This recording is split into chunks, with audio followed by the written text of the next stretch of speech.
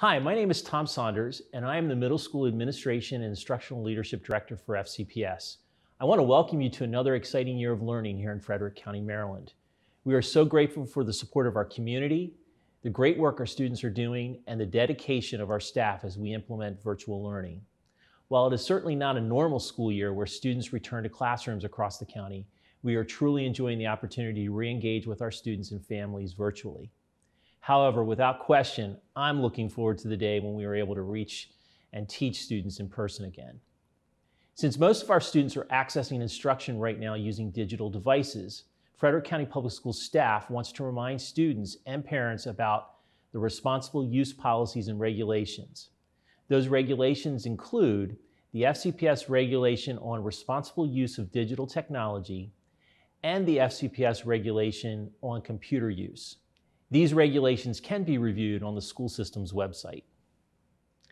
While these regulations are important, today I want to focus on the regulation responsible use of digital technology by students.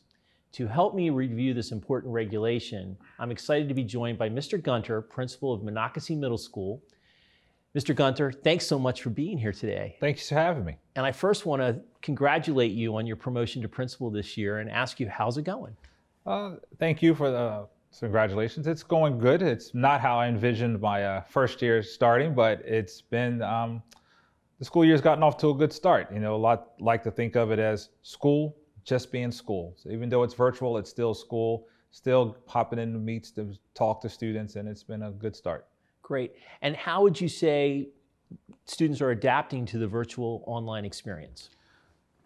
I think students are adapting fairly well, better than expected. Several students and staff struggled the first week getting on, but the first 2 days we had a few bumps. Wednesday, Thursday, and Friday of the first week, everything was smooth sailing. Coming back from the holiday, it's been just like school, just minimal interruptions. That's great to hear. So I would like us to focus on the responsible use regulation. So in your role as a principal, what do you think is the most important part of this regulation, and what do you and your staff emphasize when teaching this regulation?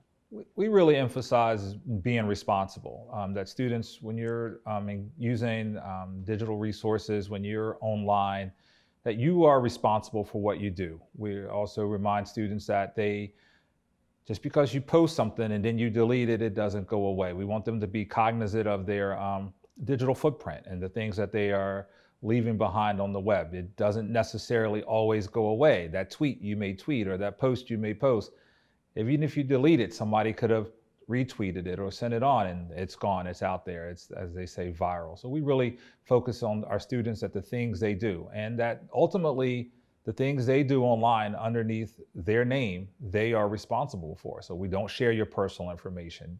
Don't share your password with your peers. Don't let somebody say, oh, I forgot my account. Can I use yours today? And things of that nature.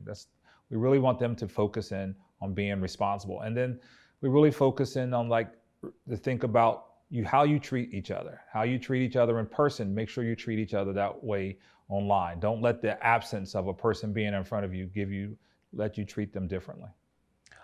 That's really good information. When you think about the regulation, which part of the regulation is the most important to you, not only as a principal, but as a parent? Well, I really look at the regulation, I think about student responsibilities. What are they truly responsible for? And we educate them about those responsibilities through in our building. We use it during our PBIS lessons. We try to do it biannually. It's built into the curriculum in 6th grade, but we really spend that time educating our students about what's actually in the policy and defining what it is for them. Sometimes they don't quite understand what it means to have a digital footprint and things like that. But as a parent, you know, I have 2 daughters in the system. I talk to them and I encourage parents to talk to their students about what their online experience is. If you see that your child is maybe withdrawn, did something happen? And so in that digital world, a lot of things happen and it's not so easy to turn it off. We may just say, turn it off and delete it, but that's just not the case. So just really make sure you're having good conversations with your children. How do you monitor your children? You mentioned that you have 2 daughters. How do you monitor their online presence as a parent? Really and truly, I just ask. I have conversations. I ask them what's going on. I'll ask them about different social media aspects. They're more up to date on things like that. So I'll ask because a lot of times I'm learning.